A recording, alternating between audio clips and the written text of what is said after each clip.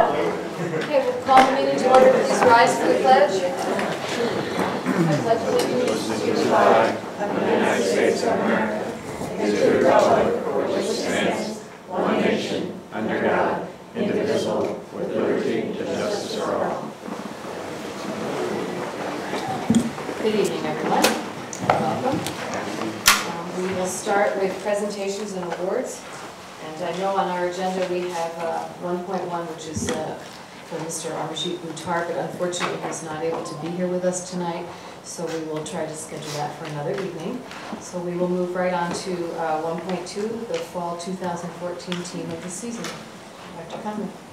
I'd like to introduce our athletic director, Dr. Lois Bissell. She thinks very hard when she mentions a team for Team of the Season, and I think does it for all the right reasons, and so we're very, very proud of the team that has come before us this evening. And Dr. Bissell, I'll turn it over to you. Thank you. Thank you. Can I have the boys football team come up with me?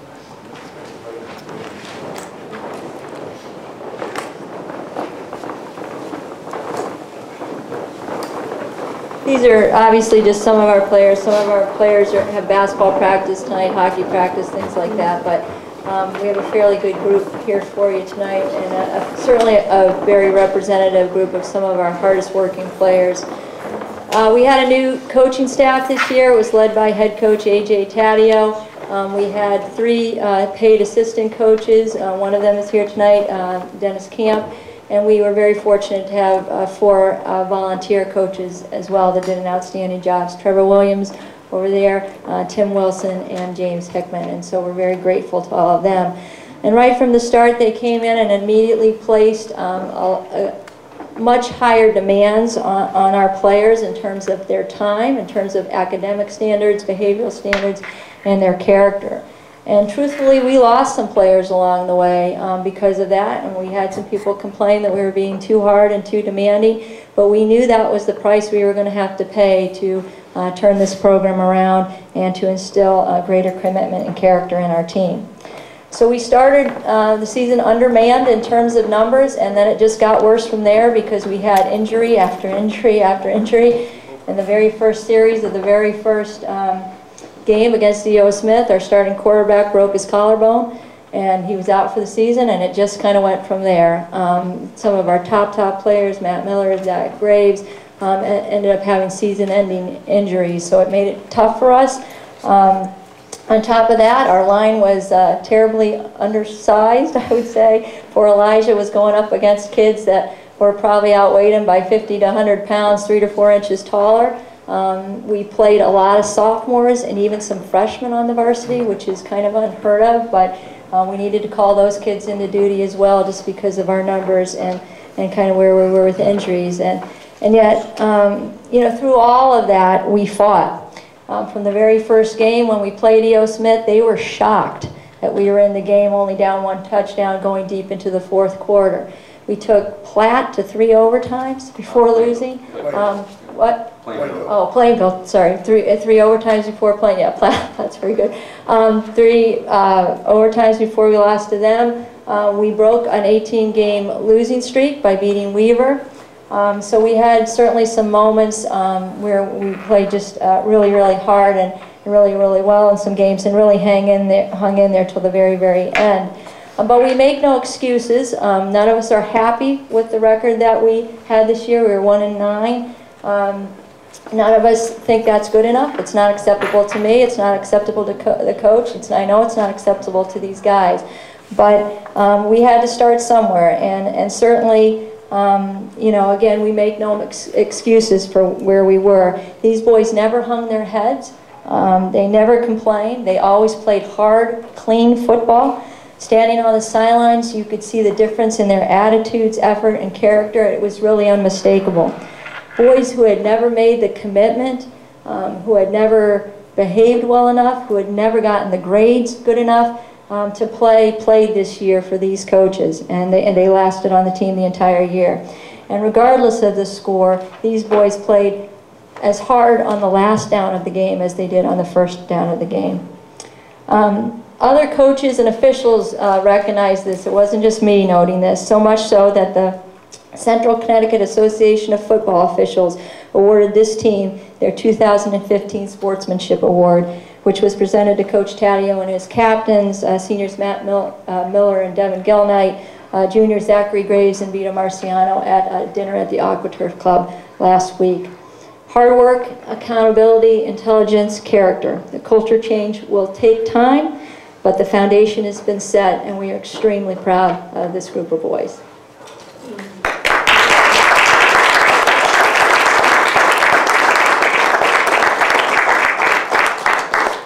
Zachary is holding the trophy that they got for their sportsmanship award.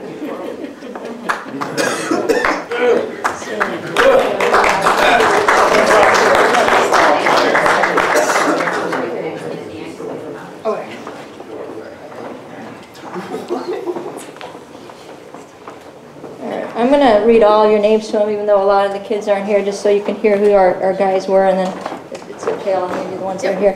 Jose Perez, Matthew Miller,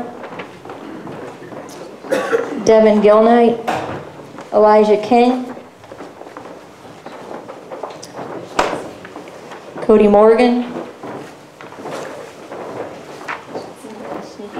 Deonde Perez, Devin Barry, Joey Maddox, Danny Capchunos, Zachary Graves, Jacob Mullins, Jake Wilson, Tommy Orlowski, Chris Wheeler. I can't call him Cameron. We know him by Vito Marciano. And then Josh Foster, Jacob Krupa, just tell me if somebody else came in. Mark Henry, Zachary Banning, Vinny Torres, Tyler Allen, Kenny Zeng, Malik Tate, Arshdeep Singh, Austin Devine, Jeremy Bedoya, Ryan Main, Camden Eilerman, Jacob Ruggiero, Joyous Priester, Robert Tierney, Troy Zadanis, Jonathan St. Germain, Justin Orlowski, Kevin Smith, William Haley, Zachary Woods, Jonathan Gomez, Benjamin Kuka, Zachary Sargent, Alex Loomis, and Romeo Soa. Oh, yeah, oh, we got him. Okay, Duran Torres. So again, a lot of these boys aren't here tonight. I know they had other things. A number of them play on our basketball team. They have practice tonight, but I did want you to read all their names to you, just to let you know who was on the team. Oh, and the coaches, tremendous job as our first-year head coach, A.J. Taddeo. Chris Courier is one of our assistants. Dennis Camp, who also works at Loveland Hill School, so we see him a lot, which is great. Did a terrific job for us this year. Ronnie McCune. Oh, I'm supposed to be getting to you. Sorry. Trevor Williams. These guys are so committed, and again, these were our volunteer coaches. James Hickman, Jeff Barry, who's not here, and Tim Wilson. So again, I can't tell you how hard it was for them to do what they did and to keep fighting the whole year, despite, I mean, I don't know how many guys were even suiting at the end. It was a small number because of all the injuries and things that happened. But again, if you could see just the fight in these guys, again, from the first down to the very last down of the game, never took their helmets off on the sideline, never threw any cheap shots at the other guys. We often would be in the games and other teams would be getting unsportsmanlike conduct penalties, but we were not. And we had a lot we could have been sour about because we were getting beat most games, but these guys never did any of that, and it was a testament to their coaches and who they are as young men. So the boys' football team.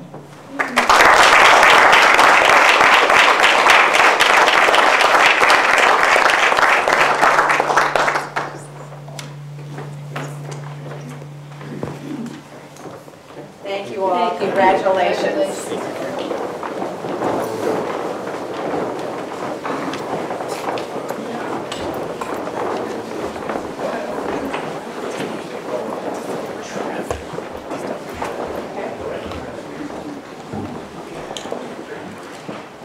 congratulations to all of you, and thank you for all your hard work. And we wish all of you happy holidays, because I'm sure you're all going to be now.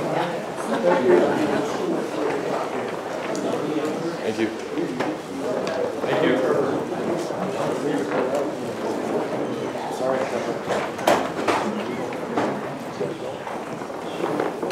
Thank you. Thanks for your hard work.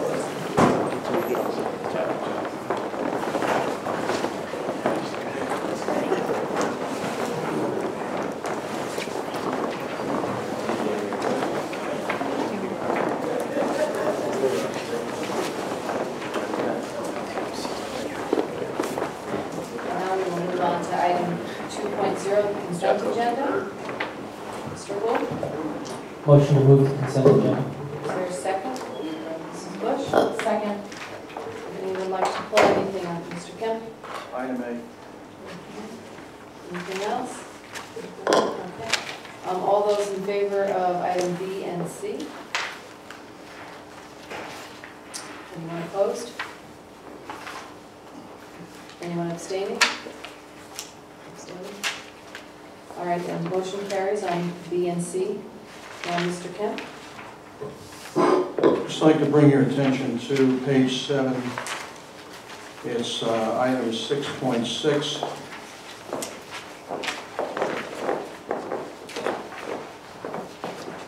And on the bottom line, there's a sentence that refers to the CABE award to the Vernon Board of Education. It said this is the 3rd year. Actually, this is the 9th time that the Vernon Board of Ed has been awarded this leadership award by the Connecticut Association. So if we can change the 3rd to the 9th, please. Are there any other changes to the minutes? Okay. I'll make a motion to approve that. It's a motion. Okay. Is there a second? Mr. Wu? Second motion. Okay, all those in favor? Anyone opposed? Any abstentions? This is our motion carries.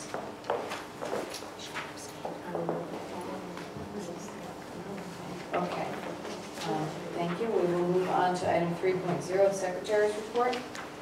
Opportunity for Board of Education to add or delete agenda items. Mr. Bull.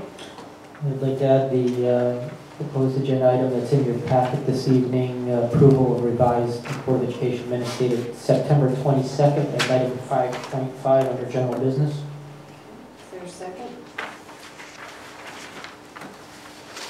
Mrs. Bush? Second. Any questions or comments, discussion? All those in favor of adding that as agenda item 5.5? It's unanimous. Thank you. Okay, now move on to item 3.2, Rockville High School students. Good evening. Tonight I just have 2 things to talk about. This Friday, or last Friday and Saturday, the RHS Round Club put on their play Seed Folks, which although it did not have a big turnout, I thought it was done very well, with some outstanding performances by Aaron Gagnon, Sam Gagnon, Nick Bartos, and Deanna Pellegrino. But that's not to say the rest of the cast didn't also do very well. The tech crew and stage design should also be commended. They did a very good job with what they had. And I thought it was altogether run better than plays have been in the past.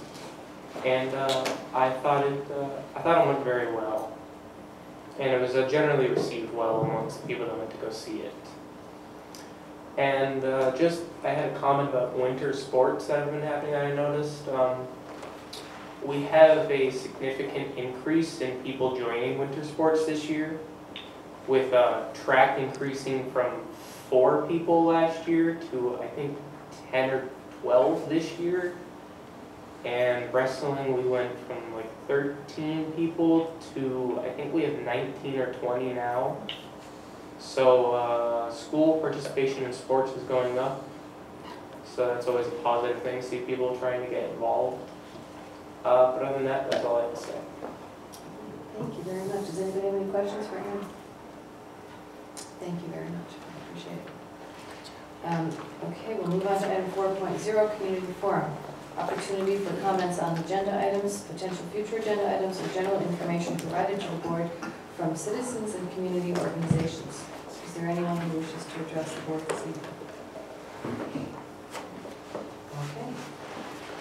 And we'll move on to item 5.0. General business. 5.1, technology committee report. Thank you, Mrs. Fisher. The board's technology committee met earlier this evening, so I'm sure they have some input on this agenda item, to review the 5-year technology replacement plan for the Vernon Public Schools developed by Mr. Robert Segan, who is the technology director or IT director for the town of Vernon, and the town of Vernon takes care of data processing for the entire town, including the school system. Mr. Segan pulled together using our WASP inventory system and went over that. It's not perfect, the WASP inventory system, but it did give us a lot of information about what we had. His staff then went to each school for an eyes-on to double check the information. And so the information you have, as he has put in his executive summary, it could be up to 15% off, which is upwards of 300 computers off and on. But it is, it's as near as we can get at this point with over 2,000 computers in the school system. So some of the computers are waiting to be disposed of and are still on our inventory.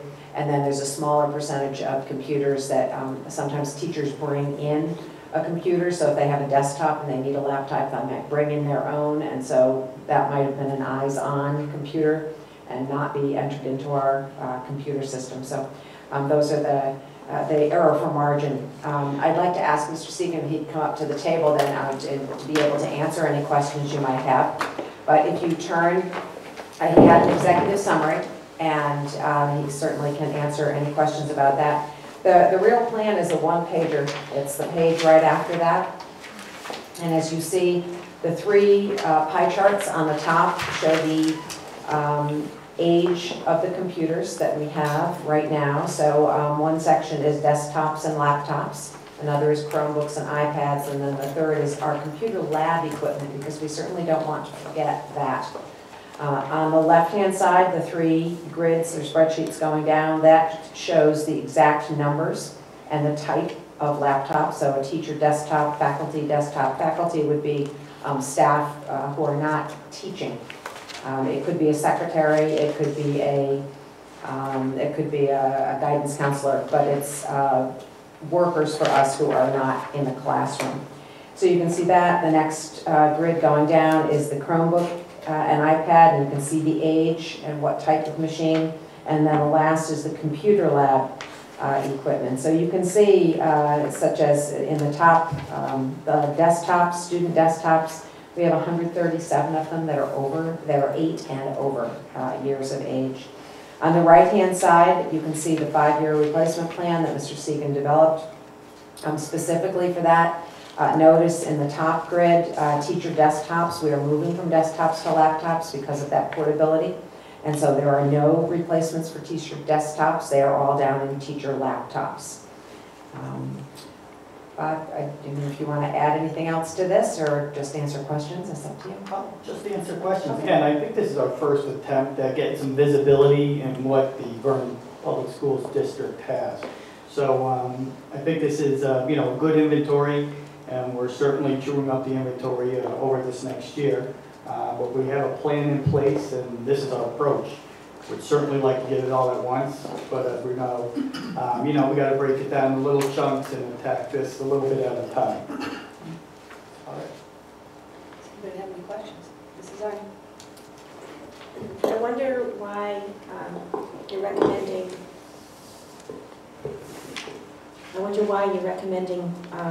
Putting money into student desktop. Not all classrooms need to have a laptop or portability.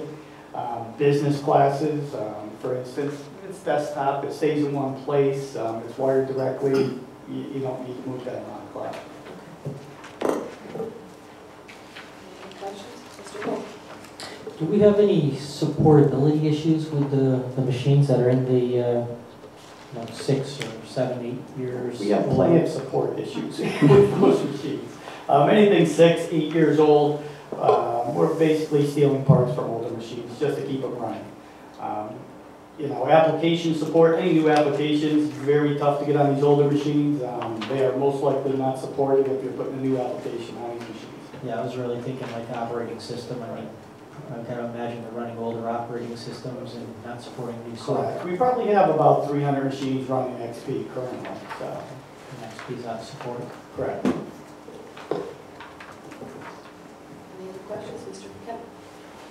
Regarding the Chromebooks, there was a conversation a year or so ago about who might be the owners of the Chromebooks. And I thought the idea was to put the Chromebooks in the possession of ownership in the students' hands. Is that still the case, or are we phasing in some phase of that? I think for the most part, the Chromebooks are in students' hands. Yes. I'm sorry, that what? They are in students' hands. Not a one-to-one initiative, but they're being used for whether it's SBAC testing or some other initiative going on at the schools. Okay. If the students are owning the Chromebooks then?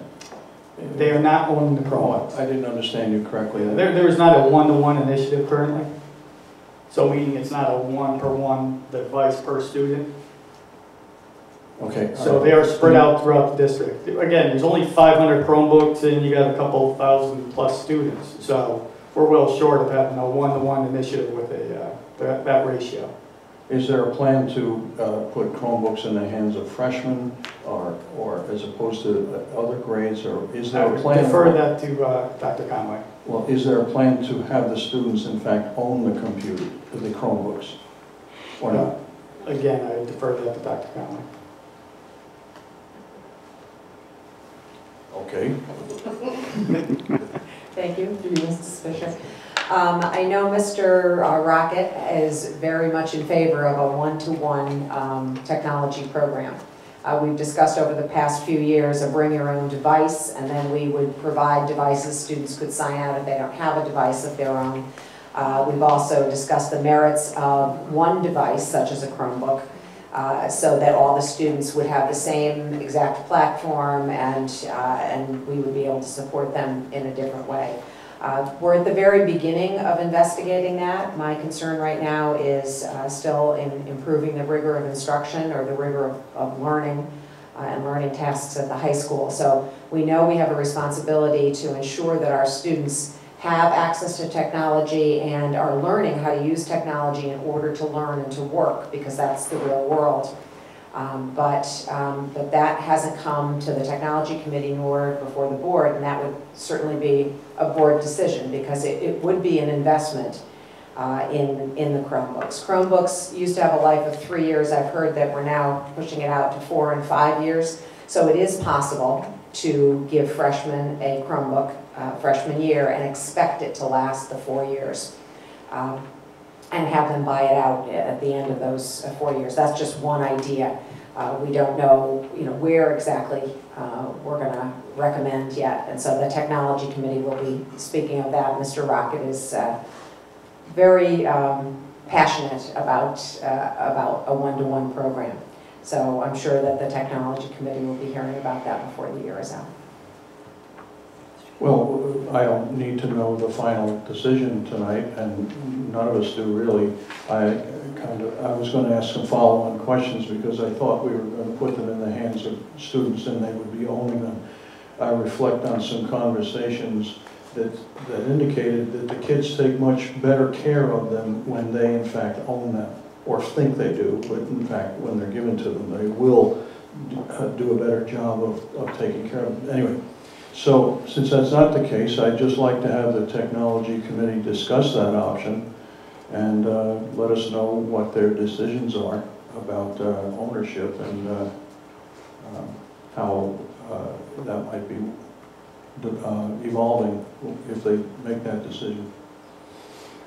Mr. Stansel? So the one thing that I did want to make clear, because there was a lot of discussion on this, and I have my own personal opinion about it. First of all, we haven't had a 5-year plan, so it's excellent. But we have a 5-year plan, and this isn't a criticism of the 5-year plan because you were operating under the guidelines you were operating under. I do want everyone to understand, though, that we will continue to have 8-plus-year-old equipment in the environment for the next 3 to 4 years based on this 5-year replacement plan. Because by the time you filter down through those columns every year, everything ages a year, and it's going to take that long to get rid of it. So I know that there are discussions about the usability in the classroom, and I don't pretend to be an expert about it. I just want everybody to understand that we may hear the refrain from parents or teachers for years to come that they've got ancient computers in their classroom, and it's going to be true. So. Mrs. Arden, can you help me understand why there's no, in your 5-year plan, it is the 5th year that you're proposing Chromebooks, purchase of Chromebooks, and it's not until? If you're looking at the Chromebook plan, yes, it'd be in the 5th year because we just currently purchased, 500 Chromebooks this last year. So it's going to take until that cycle to replace.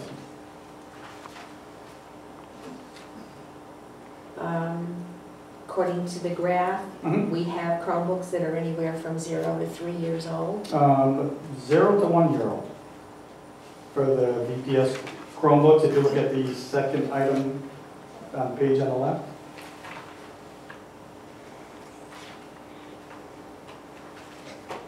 I'm sorry, I was looking at the pie chart then.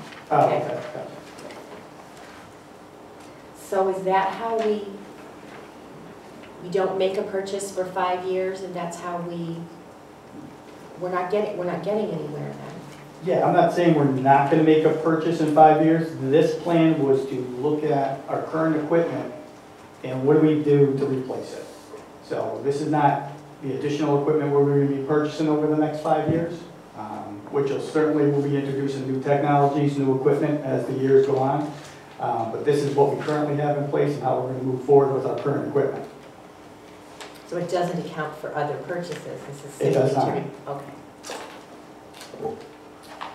Any other questions? Question?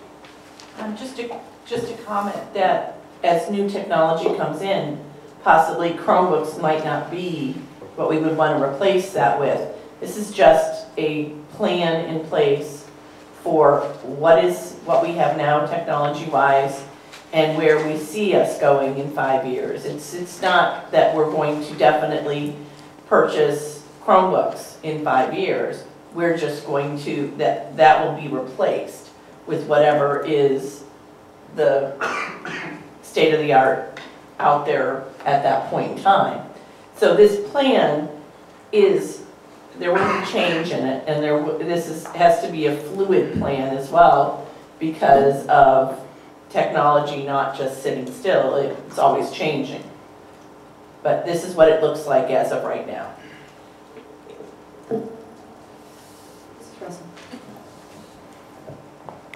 Based on what Mrs. Bush said, is there a plan to replace them with different equipment? I wish I could tell you what the future holds. But yeah, 3 years from now, who knows what we'll be replacing it with. It could be Surface Pros. So we can't anticipate it right now. Again, this is what we have now. So, and it gave us some visibility into what we do have. So we'll have to see what the future holds. And based on what you said about, did you say you ordered 500? We already currently own them, yes. Yes. These are the newer ones. Yes. But you still have the 8-year? We still have 8-year-old equipment and desktops and laptops, Right. yes. Right, okay. So you think that would be efficient enough for the 1,000+ students? Well, the plan is to replace them. So again, as it was stated, we will have some equipment that's 6 years old next year. And the year after that, we'll have some equipment that's 5 years old, but we'll eventually catch up and have a plan in place. But when you replace it, I'm not clear, what are you replacing them with? Well, that's a good question. Currently, we're going to replace them with desktops or laptops, whatever the current model is. Thank you. Any other questions or comments?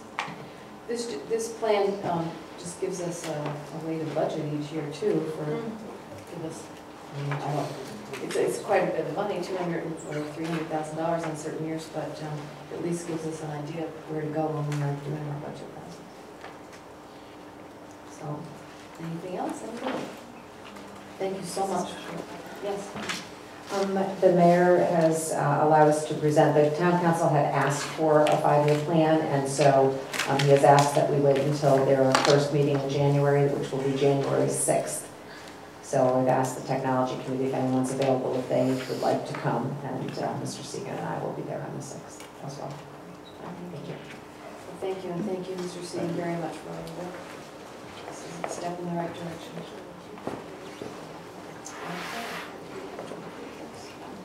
Okay, we will move on to item 5.2, Alliance District Grant Positions, Sustainability.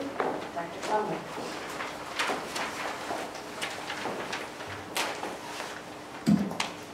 Thank you, Mrs. Fisher. We have, these happen to be all the Alliance District positions, and so obviously the lowest in priority are the 17-18 budget at that point. So we've included them all. Our highest, obviously the very first priority is to finish funding all-day kindergarten through the local budget, and so that's why I left that in a separate section up at the top. The board had already made that a priority. These are the last 2.5 teachers to go in to the budget, so and that's what those teachers actually are budgeted for through the grant. So that would be $167,000. That actually is in the version of the budget that exists today, one of the earliest versions. So for the board's estimate of expenditures for 2015-16 or FY16, you can see that the first thing that we truly felt was important was to ensure that our students come to the table ready to learn. And so all of those pieces, this is one of the first things we purchased with the Alliance Grant, the pieces of the psychologist and the social workers and the truancy residency person, making sure the kids are in school. Those were very, very key positions. And so that is that's a top priority because obviously if we can't get them to the table and make sure they're ready to learn when they're here, then we can't get them to learn. The other priority is the academic coaches. There are 3, and we would put 1 in year 1 and 2 others in year 2 to move those to the normal budget, to the local budget as well.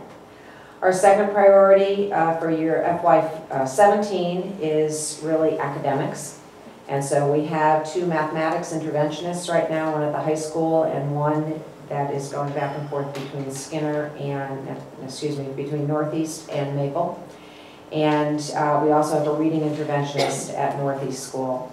And so those 3 items would be very, very key. They're funded 100%. These are, mathematics intervention has been something people have been screaming for since I've been here, so I'm sure it's been before that. And so we felt that that was a secondary priority. And adding to that would be the 2 other academic coaches to make sure that our academics, our climate was up to speed, that our teachers are learning new strategies and are implementing the curriculum. Also in that year, which I did not put down because these were all positions, was our new testing, NWEA MAP, the measure of academic progress, and that would be about $36,000 that year. We of course still do have 2 years of the grant. I'm assuming, I do not know, but I'm assuming we're going to be flat funded. So it'll be just over $2 million that we will receive in FY16 and FY17 in each of those years. I do not know, again, that's my assumption. I have not heard that they're going to add to it, but I've also not heard that they're going to subtract from it as well. FY18 is the last year of the budget. You can see operations, and those words in the left-hand column, those are the state's words. They have 4 buckets. The buckets are climate, academics, talent, and operations. And so that's why we use those words, because that's how we had to categorize. If you recall, the board asked us to provide common planning time for all of our teachers, and so just over a year ago, we included pieces of our special teachers, art and music, so that we could make sure that all of our elementary staff had common planning time. Our middle school staff does have common planning time with the team time that they use. And our high school, the high school is trying to work on that. They provide some common planning time, but it certainly is not cohesive. So we've got those, art and music, and then the 2.5 reading recovery teachers. Those positions, those are very, very expensive positions. However, the results are absolutely phenomenal. So those teachers generally work with a small group of students over the course of an entire year. In most cases, they are able to graduate, more or less, a couple of kids at some point during the year and take on a few other kids. But I would say 10 is probably the maximum that these teachers work with over the course of an entire year. It changes their lives. These students they're first graders, all of them. They then read on grade level, and our data shows that they have not slid back. So we have gone from marginal readers struggling to students who are reading on grade level and are able to keep up with their studies.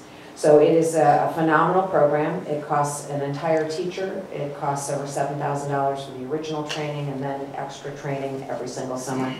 So as I said, it's a very expensive program, but it does pay off beautifully. So we did put it on the list, but in year 3, so that could be a conversation for that time. Let's look at more data and see if that's something the board wishes to put in the regular budget.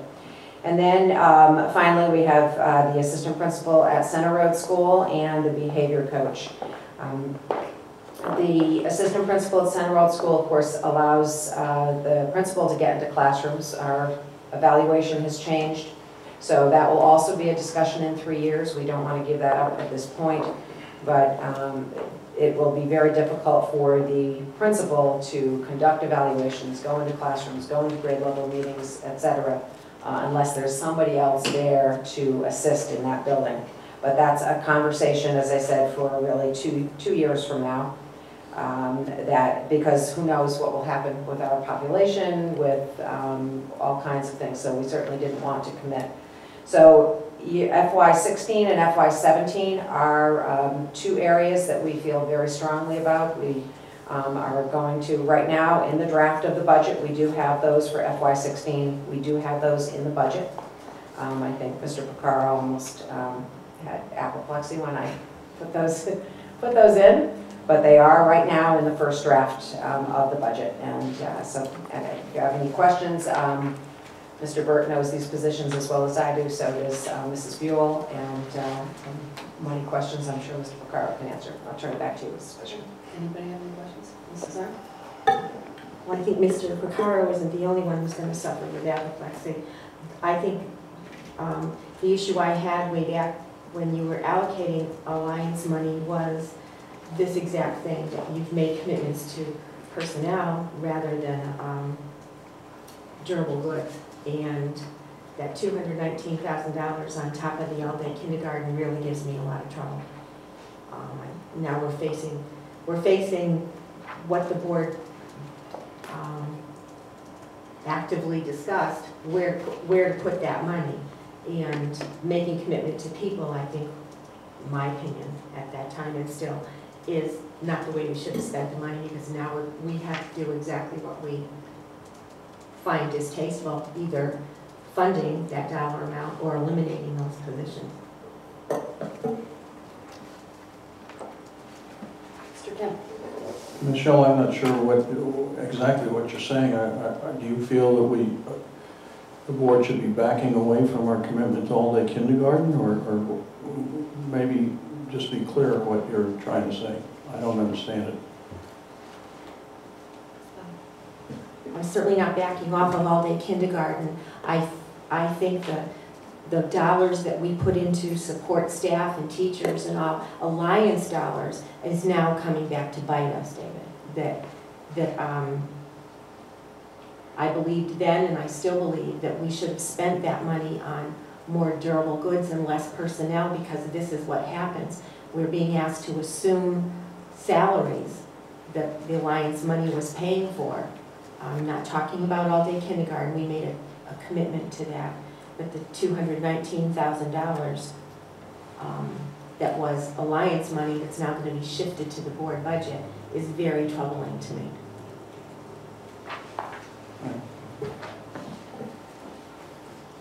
Now, these are positions that we, during our budget process, could decide whether we keep them or not, correct?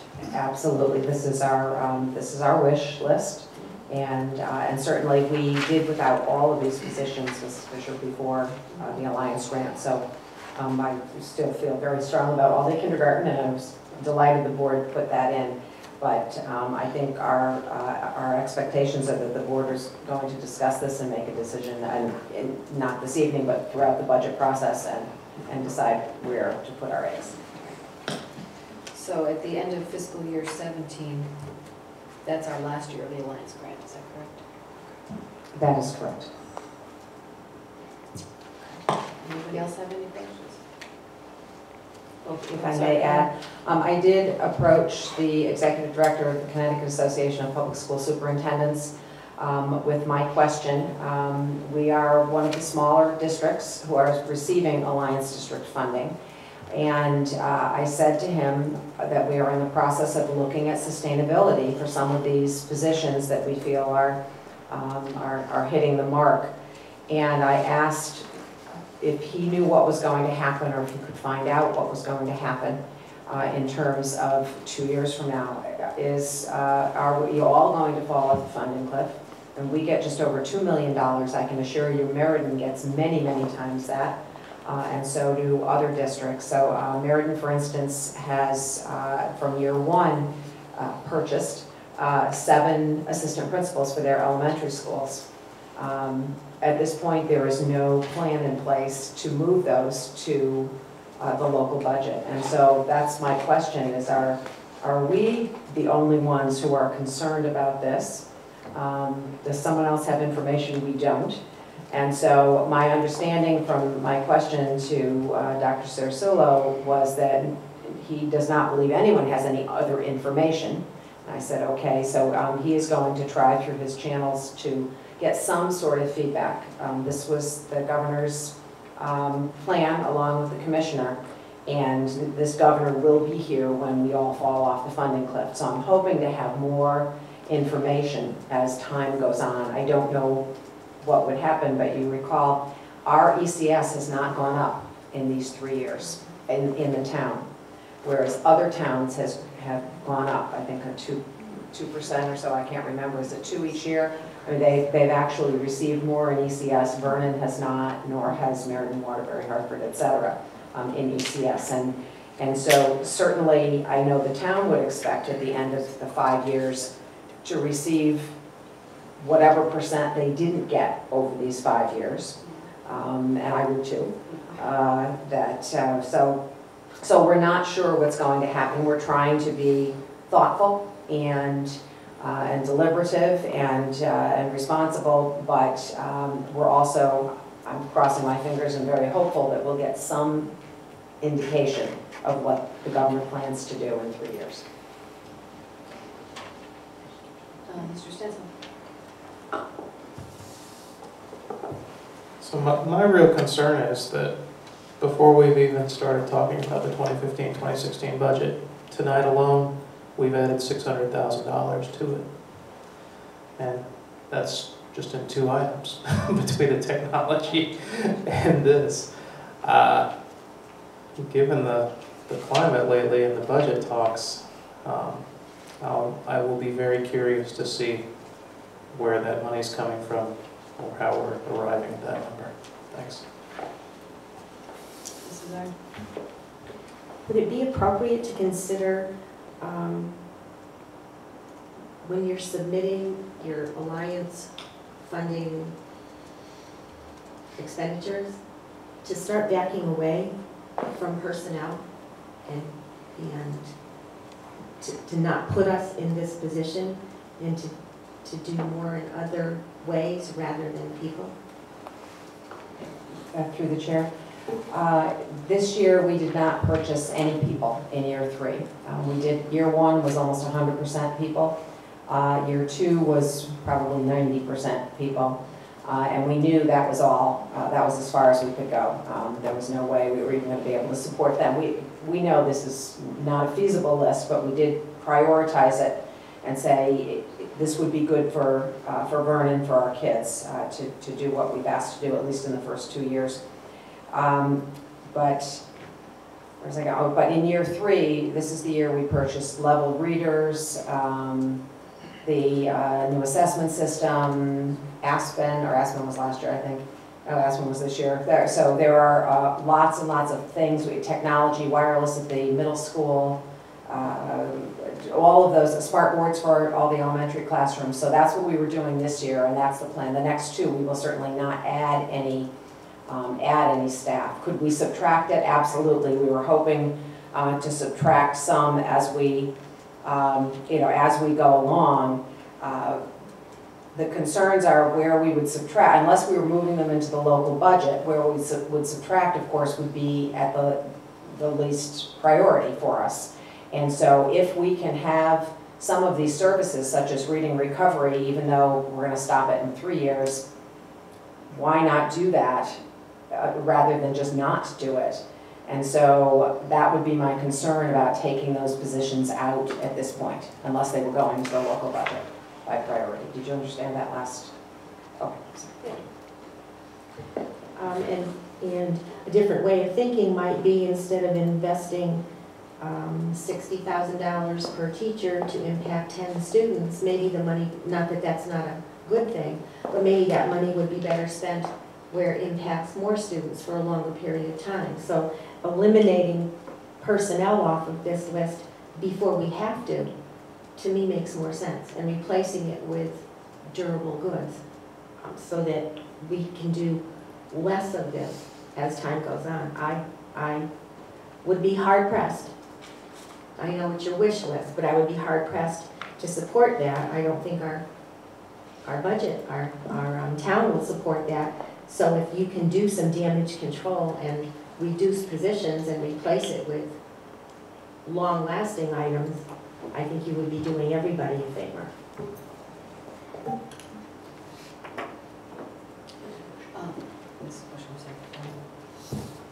Now, I know the benefit of a reading recovery program, and I understand that it only benefits a small amount of children, but bringing that small amount of children up will only help our scores and everything for the future. Is it a possibility to transfer those into like a Title I? I know reading recovery is something that is usually put in like a Title I situation, that part of the budget. Through the chair, our Title I budget is spent to the penny right now. We actually have mathematics interventionists and reading interventionists, and to Ms. Arn's point, they service a lot more children than the reading recovery does, at a different level certainly. But I would say that if teachers were asking, they would prefer the interventionists. They know what reading recovery does, and they know that, but they're looking to serve a wider number of students than what reading recovery can do. So I understand that, but that's where our Title I dollars are going. Are these dollars, do these dollars amounts include benefits as well? No, I just included the salaries, you're right. But most of these people had salary. No, they don't.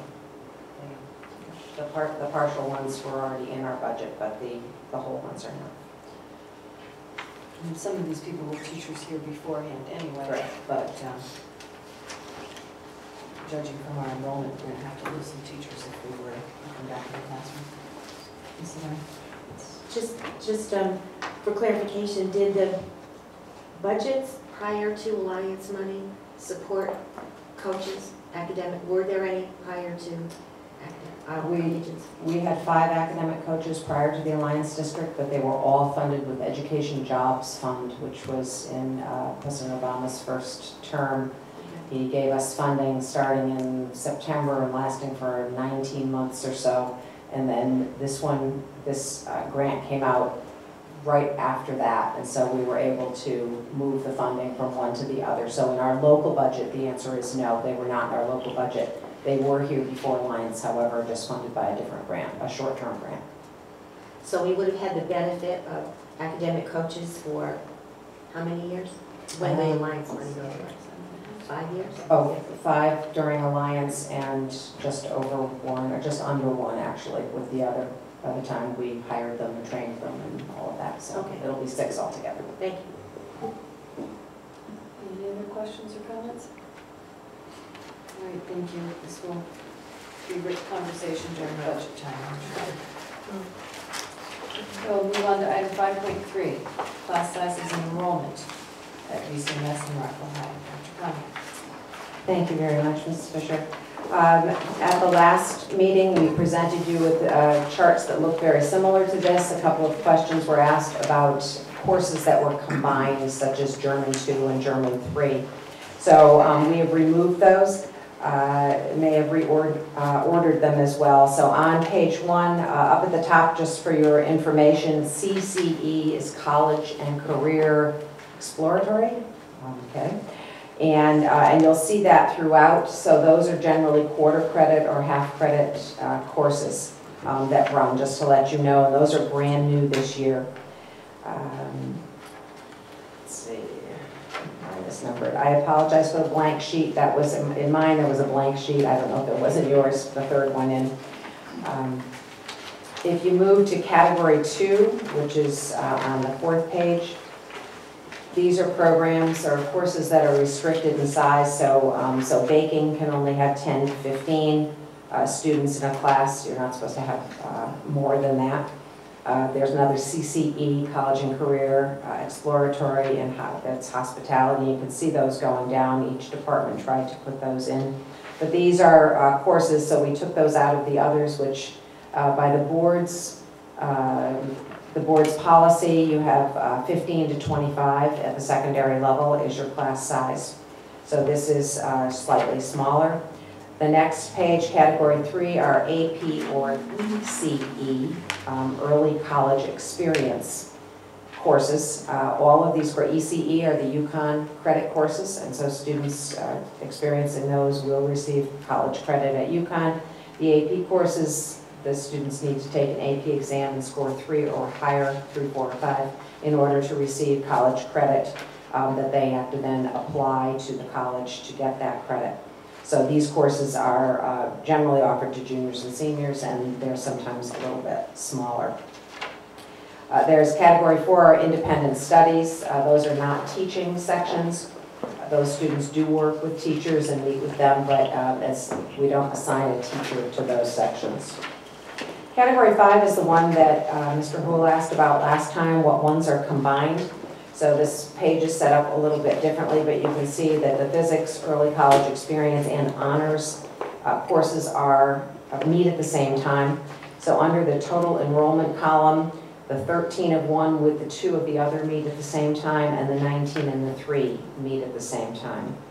German 1, college and honors, you can see that those 15 students meet at the same time. German 2 and 3, college and honors, all of those students meet at the same time. There are 9 of them, etc., going right down. So each shaded group meets together. About the 6th one from the bottom, Java fundamentals and Office apps.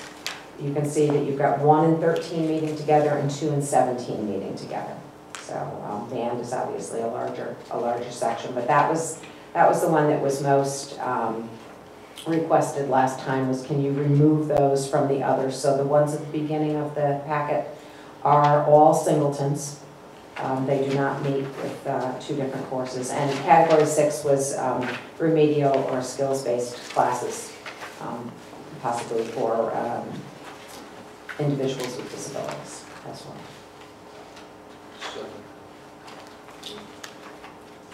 7. 7. Category 7. By Mrs. Category 7. I apologize, grad point. Grad point, these courses, thank you, are taken by students either in a study hall or a free period or after school or at home. They all do meet with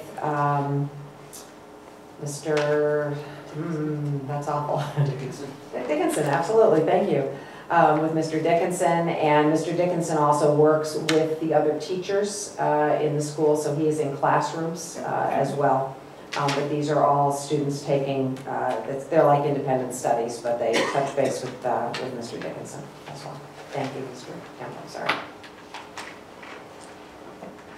So that was the information that was requested, and if you have any questions. Anybody have any questions or comments? Yes, I still don't understand it all, and it will take some time to really figure this out.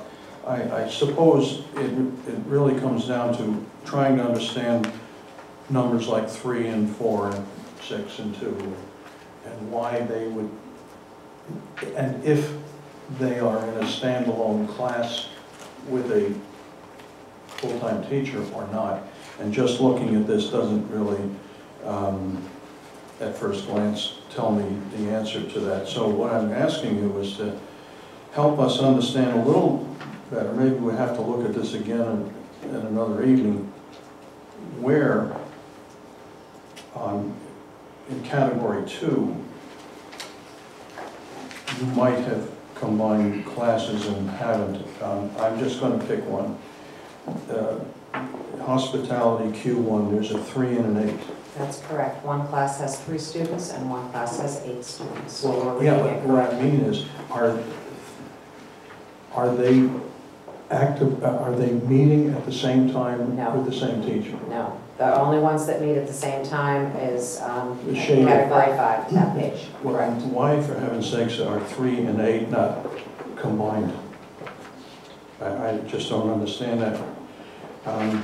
And there are other examples here, but that's the kind of thing that raises the question, not only of a board member, but a town councilor and a mayor. They would like to know why there are 3 kids in a classroom at all. Well, We agree with you, Mr. Kemp. That's why we're presenting you with this information. Actually, today, Mr. Burt and Mrs. Buell and I met individually with Mr. Harrison and Mr. Rocket to see how we can be both fiscally responsible and educationally sound in our offerings here. well, besides combining them necessarily, if you only have a few number of students, let's say I'll pick on woodworking 2, and I have no agenda here for any one course, okay? I'm just trying to grab something that jumps out at me. Item 4. I guess the next question is then why offer it at all? Okay. Now I know you can't split a teacher right down the middle and so on. What that you already have, and you're kind of a slave to who signs up for what. I get that part, but nevertheless, there's so much of this 3 and 4 and 2 that it just cannot continue. There may be an aberration here, a scheduling problem there, but this transcends the entire document, and we can't afford that. We're trying to justify other staff positions, and you know, to us, this looks like an obvious answer. You know, if I had to vote on this right now, I would just, there's your answer. That's how you're going to have your alliance people and anything else we need, and the computers and so on, because this just can't go on. Mr. Gould?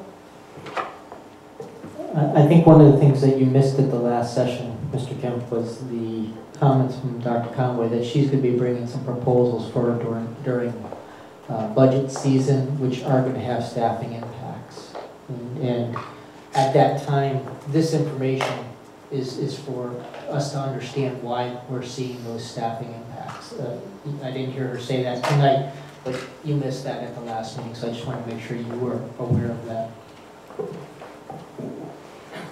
Well, thank you. Well, I would hope that it would be more than staffing impact, as the idea isn't necessarily to eliminate someone's position, but it should also be program impact or course impact, okay, whether or not we should be offering something. So we might be able to retain a person and use them more effectively elsewhere if we are rethinking what we're offering and why. Okay.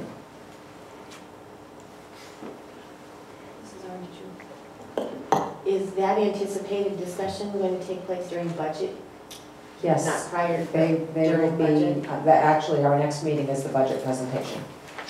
So the board's next meeting. So that's why we brought these to you at the last meeting and this meeting. The first version was in our your last packet. Mr. Hoole had asked us to pull out those smaller, the courses that are combined. So that was a great idea. And that's why we brought this to you, to present the enrollment numbers to you during budget season. Certainly it will be in your backup information, but you need to have a full knowledge of what we're seeing and the concerns that Mr. Burt, Mrs. Buell, and I have had in looking at these numbers since the beginning of September, knowing we could never present a budget to the board that contained classes with this size.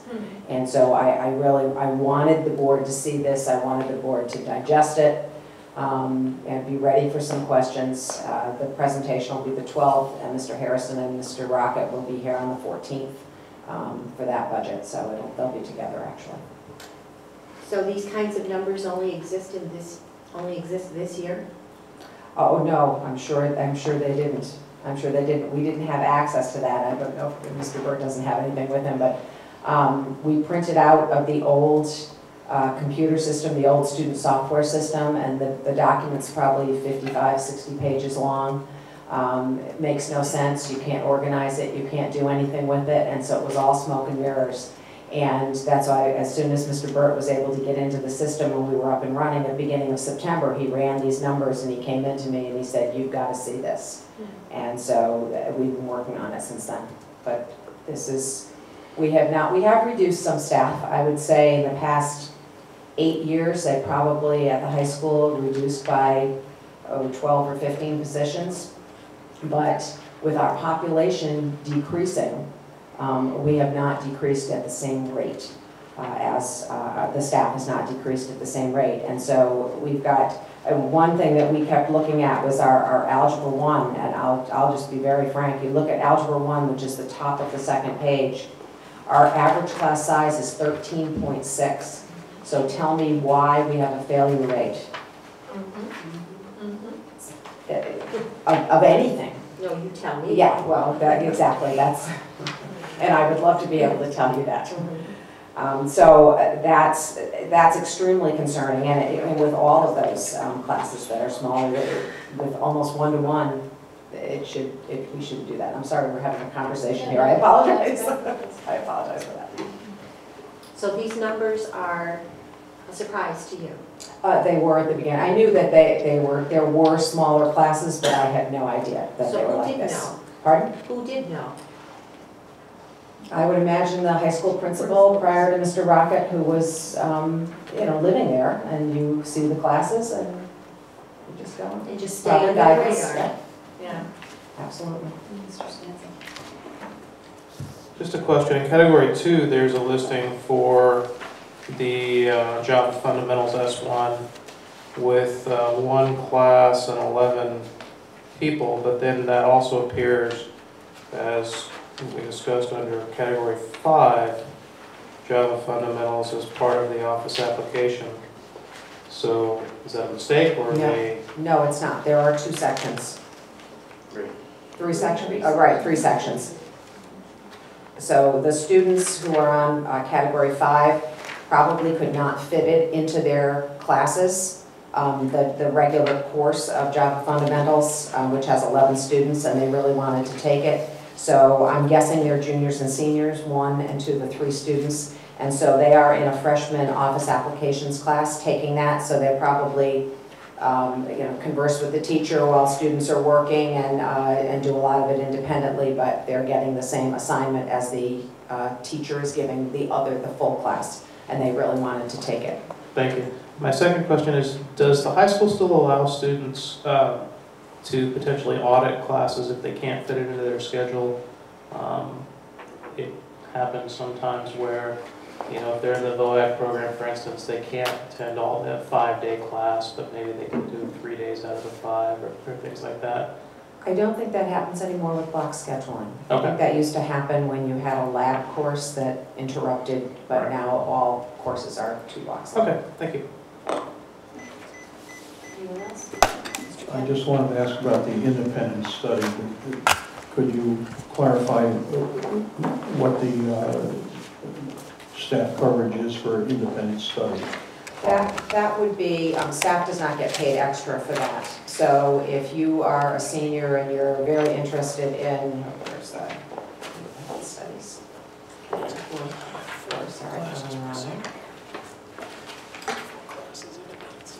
So office applications, it could be someone, or video production is easy. I know, I'm pretty sure I know who that student is, who is just fascinated with video production, wants to learn more, and is doing that on his own, probably after school and in the evening, and meeting with the teacher on the fly, maybe once a week.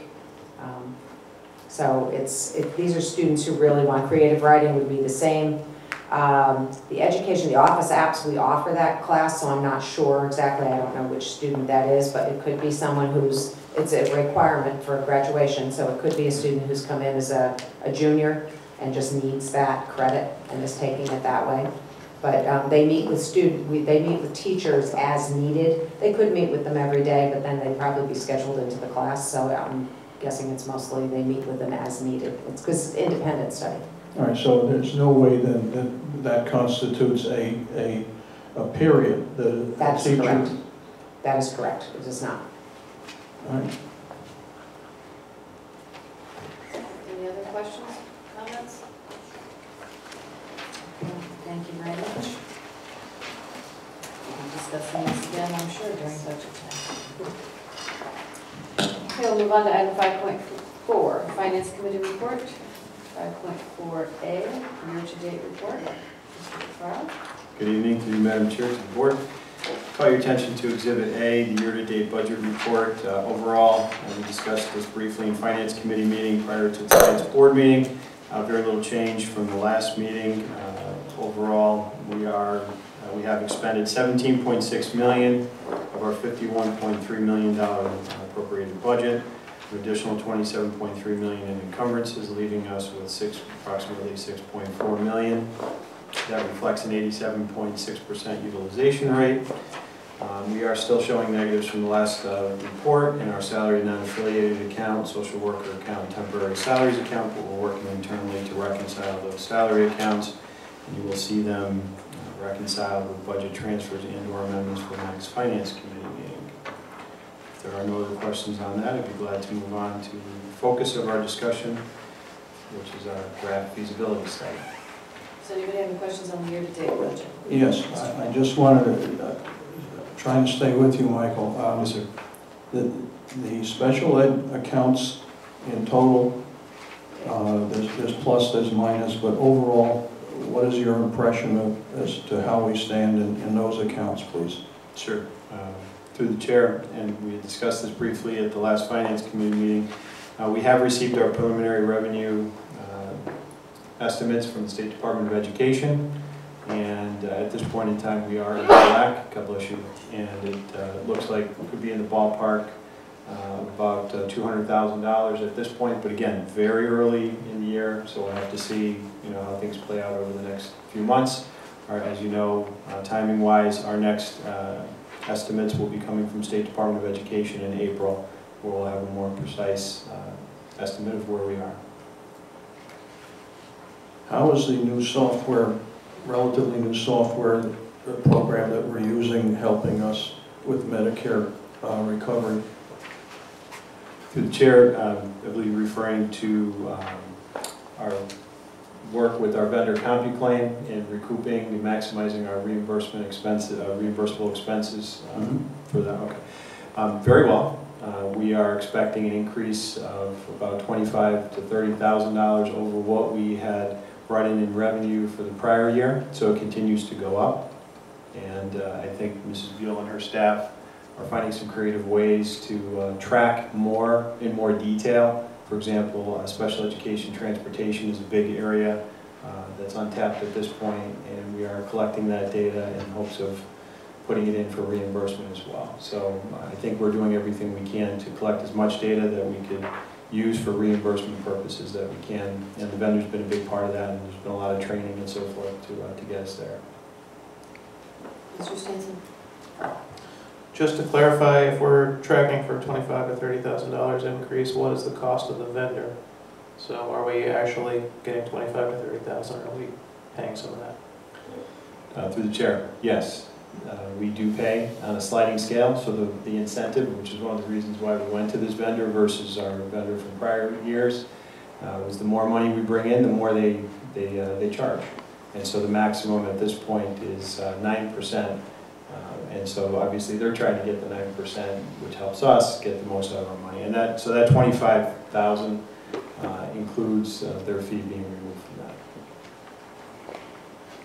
Any other questions on the year-to-date budget? Okay, we'll move on to 5.4B. Okay, thank you. Through you, Madam Chair. Before you in Exhibit B is a draft feasibility study as directed by the Board of Education at a prior meeting. You will see from the way that the RFP is structured, this is a major undertaking. It is a draft study to determine the future structure of our school system. Specifically, it seeks an analysis and appraisal of several educational components, specifically student enrollment, educational programs, grade organization, reorganization, school facilities, and building capacities. And so, by way of a quick overview, as we discussed in the Finance Committee meeting, when we were putting this together, we did look at many other school districts that took on similar scopes of work. And overall, many of the school districts took slices of it. And very few are doing what we're doing, which is not a bad thing. It's actually, I think, a very comprehensive way of looking at our entire education system. But this is a major undertaking that looks at a very wide spectrum of educational components, and will be providing us with recommendations in each of those categories for change. Overall, the Finance Committee prior to this meeting discussed the dates for when this would be rolled out, and so I'd like to quickly review those with you and then talk specifically about the components and general requirements discussion that we had, which is at the end of the RFP. By way, again, of overview, the pre-bid conference for this RFP, assuming that we can put this RFP out this week, would be on January 7th. That would be a mandatory pre-bid conference. We felt that due to the comprehensive nature of this request for proposals and the technical specificity of it, we needed to have that pre-bid conference with any potential vendors and make it a mandatory requirement. The second major milestone date in this process would be on January 21st. That's the deadline for any questions in writing submitted to the business office related to this proposal. Answers to those questions by way of our normal bid process would be posted very transparently online for all vendors to see and for the public to see as well. The due date would be February 11th, and the award we anticipate through an evaluation process with the scoring rubric in place by that date would be 3 to 4 weeks from that date. So if everything were to go as planned and we were to release this RFP in the next week, we could see an award sometime in the beginning of March or by the second week of March. The other major milestone dates is currently written in draft form, would be based on the payment schedule, and you'll see that in the payment section of this draft RFP.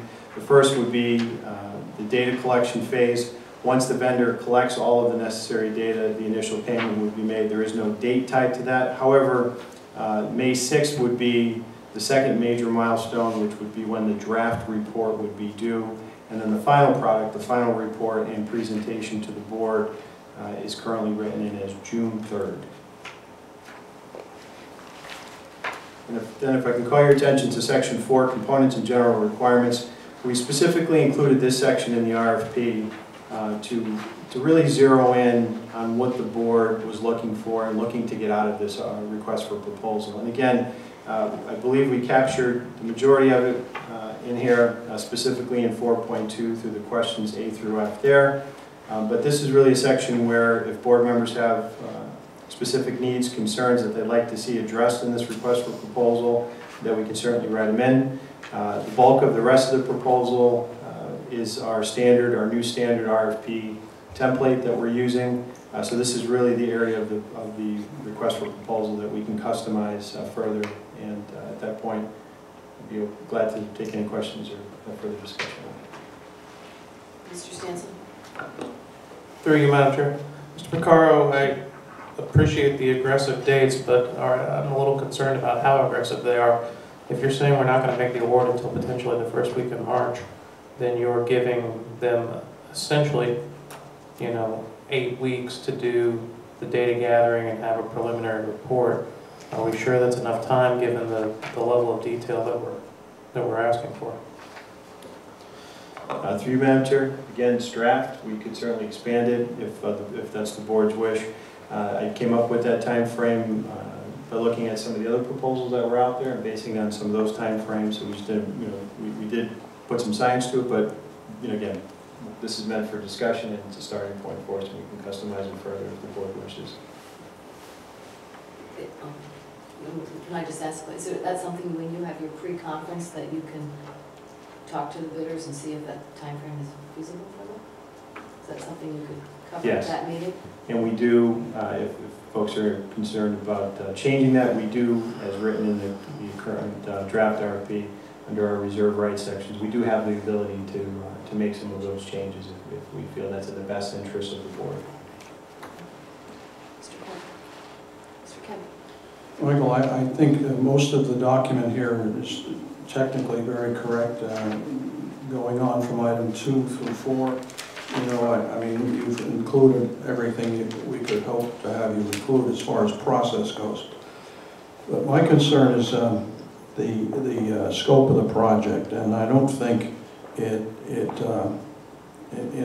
item 1.2 and also in your summary, item 4.2, you address several aspects of, I think, what the board was wanting to be considered, like reconfiguration and redistricting and population projections that the state or Dr. Prouda might provide for us. But there's so much more to this.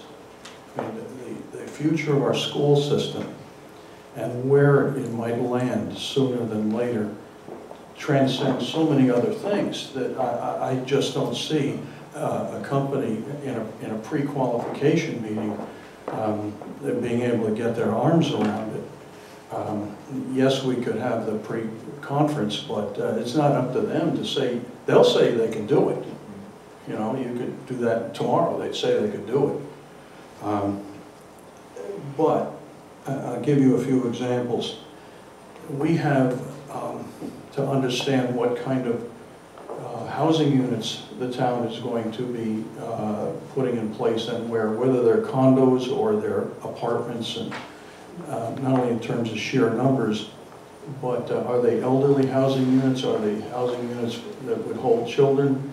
Are they, and where are they?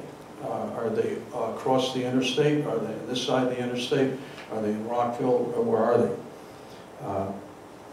That's one example. The whole impact of block scheduling, I don't really have a strong opinion one way or the other what configuration of block scheduling there may or may not be, but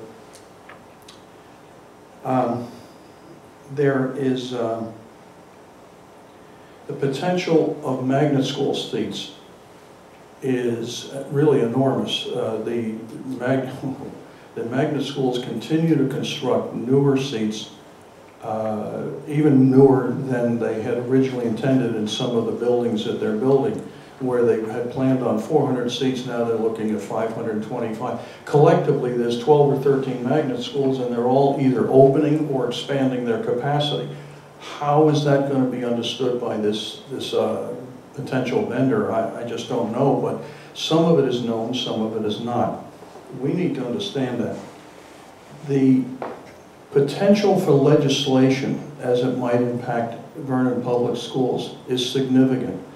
We don't really know what the state is going to pass as far as legislation goes, and I'll give you an example. Early childhood, what are they going to expect us to do here? And what, if anything, might they do in open choice? Right now, that's a voluntary program. The state has guidelines to come up with 3% of the Hartford kids that they want to go to towns outside of Hartford.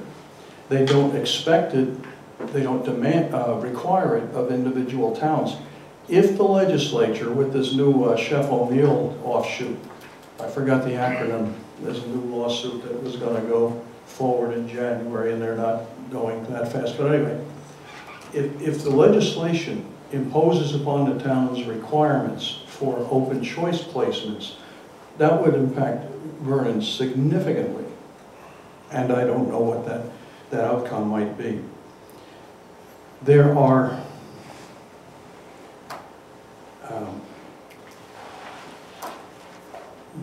tech ed placements currently at Cheney and Wyndham Tech, and we were just understanding the other evening that we had many more than we realized, that they weren't being tracked by us and I guess the other institutions either. But in other words, what is our tech ed plan here? If the technical colleges are capable of taking, excuse me, not colleges, well, maybe them too, but if the technical schools are capable of offering programs that we're attempting to offer here, the question is, why are we doing it?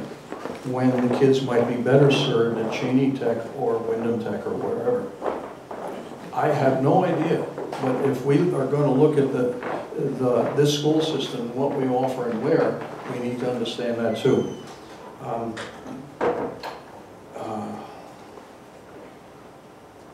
might have missed something here. But the point is, this is much bigger than what some vendor might say yes to, in a week or two. And I mean, I'd like to send this back to committee for much further consideration as to what we're asking a vendor to tell us. I mean, I just hit several right here, but I don't think a vendor is going to be able to get their arms around that very quickly. And I don't want to pay somebody and then have them say, well, you never asked us that. Right?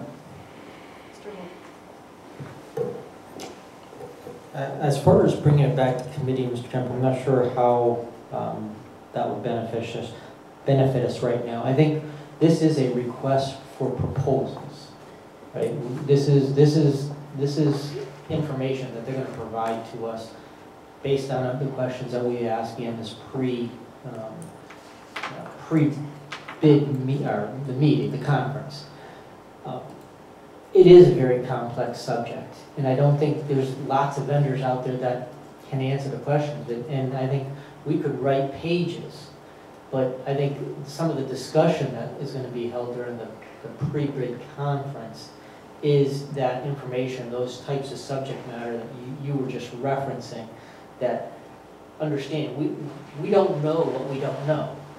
And there's a lot of things there that we won't know until legislation is actually passed, that we can't predict, but we wouldn't want to try and position ourselves for what we do know now. And again, this is just a request for proposal to see where we go next.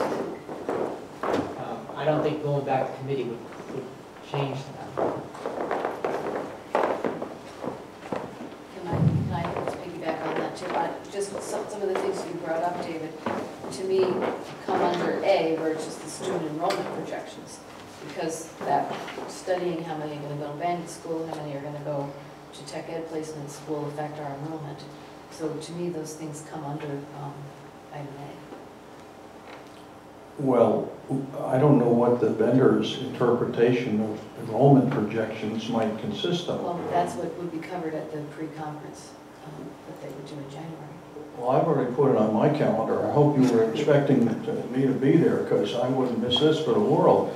I mean, because in one short paragraph, you articulate what is a very brief introduction to the vendor. If I were the vendor, I would. I mean, there's only 5 lines. Okay, I mean, it doesn't begin to address the scope of what I thought we were trying to get our arms around. I just don't see that happening in a pre-bid conference. I really don't.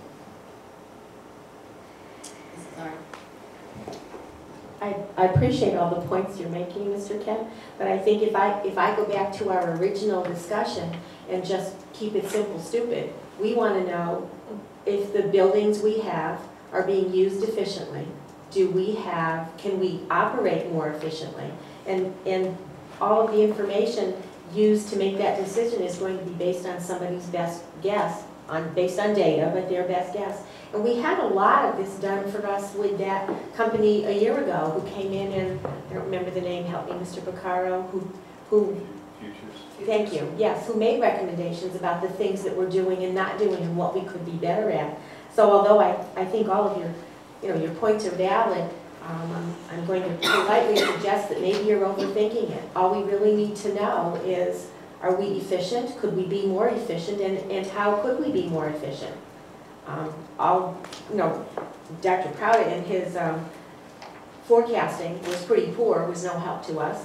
I hope that wouldn't be anything that we're considering. There's got to be other numbers out there, but our history is going to show that we've declined in population, and there's nothing to make us think that we're going to grow in population. So anyway, and then my other question is, we've already closed 4 buildings that I'm aware of. The Polywog School and the kindergarten building at the top of Center Road, Sykes, at Vernon Elementary and Sykes. And we survived it, and we didn't do it with this scientific method. We said, look, we got more building than kids, and we can't afford to do this, and we're not going to do it anymore. So to me, although I understand there's a need to have data as much as we can, I get that, and I think that's important, but we can't know everything. And to me, it will come down to a simple recommendation. You're doing fine. Your building use is efficient, or it's not. And recommendations to either use our buildings differently, or use one less building, or whatever.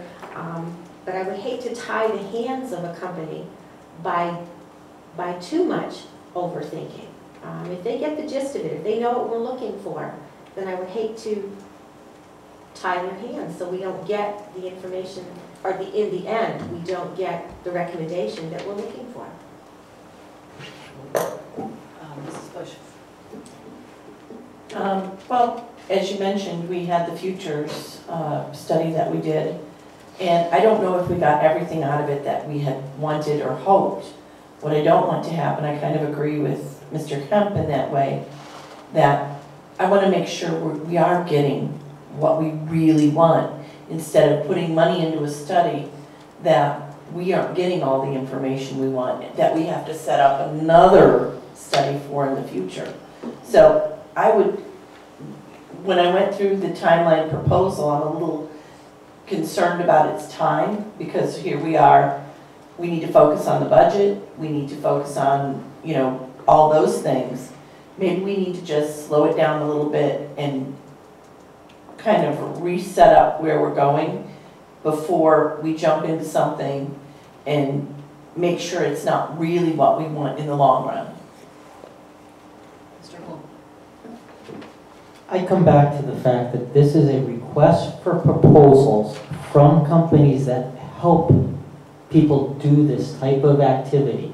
This is not a proposal of what we're going to do. We're not paying anybody for these proposals. This is for them to come in and say, these are the services we can provide to help you do the things that you want to investigate.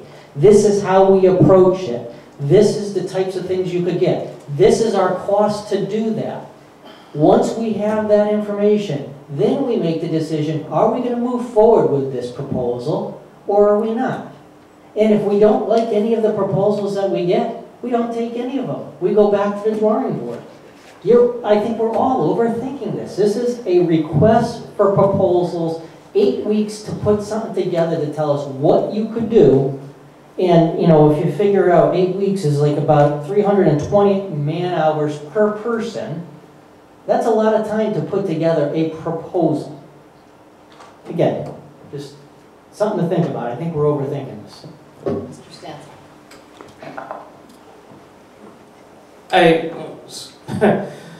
So I kind of agree that we're overthinking it. The one thing I would say though is I agree with Mr. Kemp that we should consider looking and spiking out specifically, you know, I think item A, to give a little more detail. If we included things that we're looking for in there, instead of just, you know, make a guess on our enrollment, then we might be able to get a little more relevant data, like, you know, updated student enrollment projections for the next 10 years, including, you know, magnet schools, etc. Some way to phrase item A to be a little more comprehensive and a little less, you know, you could come at it 5 different ways and each one would technically be correct. I agree that ultimately we're going to make the decision on which one to go forward with, but I'd like to arm them with enough information about what we're actually looking for so that what they propose is relevant to what we want. Mr.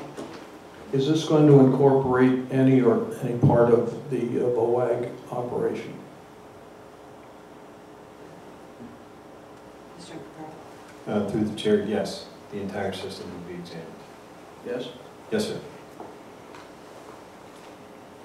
Also, at our finance committee meeting, we did discuss the possibility of including our athletic fields and facilities in this RFP.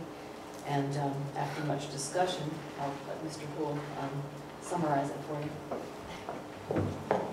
I think what we came away with was that we should also put out a separate RFI or the RFI I would think we have to go for first for information on what to do with the field so that when it comes time to putting together a plan, we have that, but it doesn't distract us from the use of buildings. Because I think this is, as Mr. Kemp alluded to, there's a lot of different components to this to consider, and I think it's different experts that would provide information on how to use sporting fields and facilities versus how to use your instructional facilities. So I would make a recommendation that as a board, we ask administration to bring back, and I put it in the form of a motion if you'd like, just to make it official here, that we ask the administration to come back with a separate RFI for sports facilities feasibility. There we go. I'll second that. Any more discussion, comments on that motion? All those in favor? Anyone opposed? Yeah, motion carries.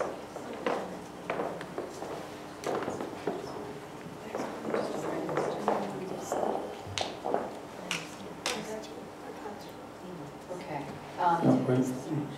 Yes.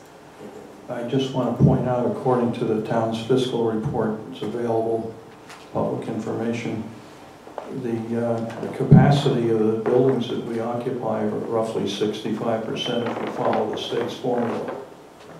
It's in the last page of the annual report. They use a very outdated formula, but it's what they use. And each of our schools, if you read the town's published document, shows us at a very low percent of occupancy.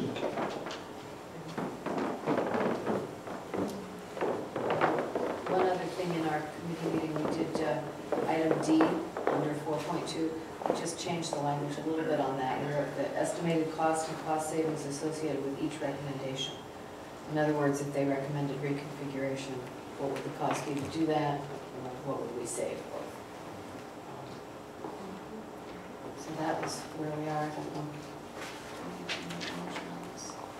You say there's no motion. No action required on this. Mr. Wolf? I would move that we move forward with proceeding with the information, incorporating those items that we can that make sense. Mr. Kent proposed into the list of information that we're interested in finding. I think that's a rather easy tweak to this, and that we move forward with the dates proposed. Is there a second? Mr. Stansel? Any questions or comments? All those in favor? Anyone opposed? Motion carries. I'm sorry, that was Kemp, Lintner, and Bush.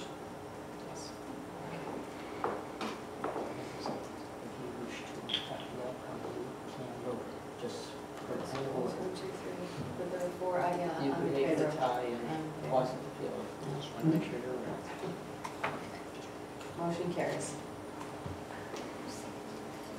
Mr. Stansel. Okay, move on to item 5.5, which is the proposed agenda change. If I may, Mrs. Fisher, I do apologize. Mrs. Buchanan and I now have a good system in place where she is typing the minutes and then I'm going through with all my copious notes. And we did not start that until the first meeting in October. So I did miss this, and we did notice it at arbitration the other evening. We had the motion to go into executive session, and we did not have the motion that you made when you came out of executive session in terms of ratifying the contract or approving the contract pending ratification by the administrators union. So I would ask that you add this to the, and it was also noted Mr. Stansel had left the meeting at that point. So it's on page 7 of the minutes, and I would ask that you approve that. And I promise you that our system has been working for 2.5 months now, and so we will continue with that system. I apologize. I have a question. This was our meeting on September 22nd, and unfortunately, Mrs. Russell was not with us at that time. I do already get it. She actually was in attendance that evening. Okay, I wasn't sure what the date was that you had to. That was the meeting she was sworn in. Okay, great, thank you. Sorry, couldn't remember.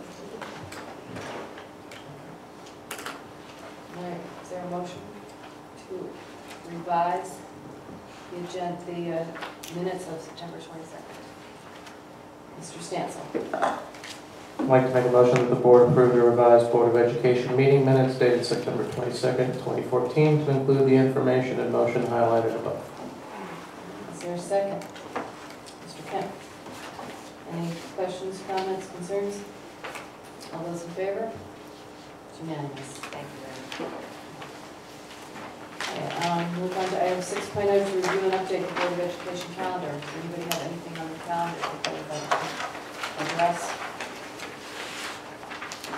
Well, 6.7, opportunity for questions from the press on agenda items. Done. Last motion. Mr. Wool.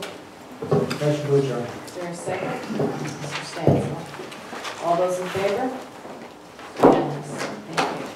Have a very happy holiday, everyone.